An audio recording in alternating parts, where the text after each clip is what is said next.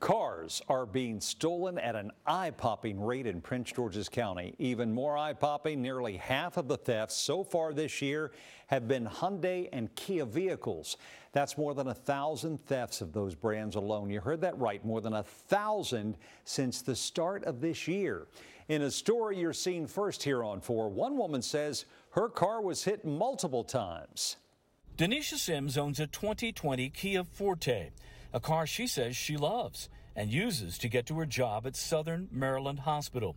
But thieves continue to target her car, not once, not twice, but 4 times in recent months, breaking windows and twice tearing out the ignition outside her Suitland apartment complex. My car is everything to me. My car is my baby. Like, it's valuable to me.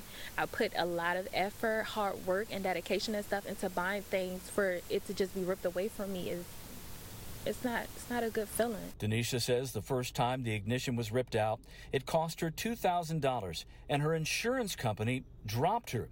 And then this past Friday morning, I walked out of my apartment building at around 3:15 in the morning to head to work, and my vehicle's no longer in front of my apartment. Police found it hours later and a few blocks away, again with the ignition ripped out. I feel like something is being taken away from me, or I'm being taken advantage of, and my apartment complex isn't doing anything about it. The police aren't doing anything about it. What do I do? Where do I go? Where do I turn to? Since the first of the year, 799 Hyundais and 470 Kias have been stolen in Prince George's County for a total of 1,269, or 49% of the cars stolen so far this year. Denisha lives in an apartment complex where she says there are no security cameras.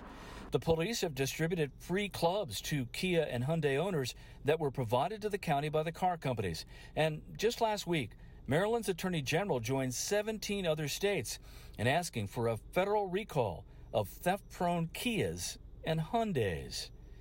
In Prince George's County, Paul Wagner, News 4.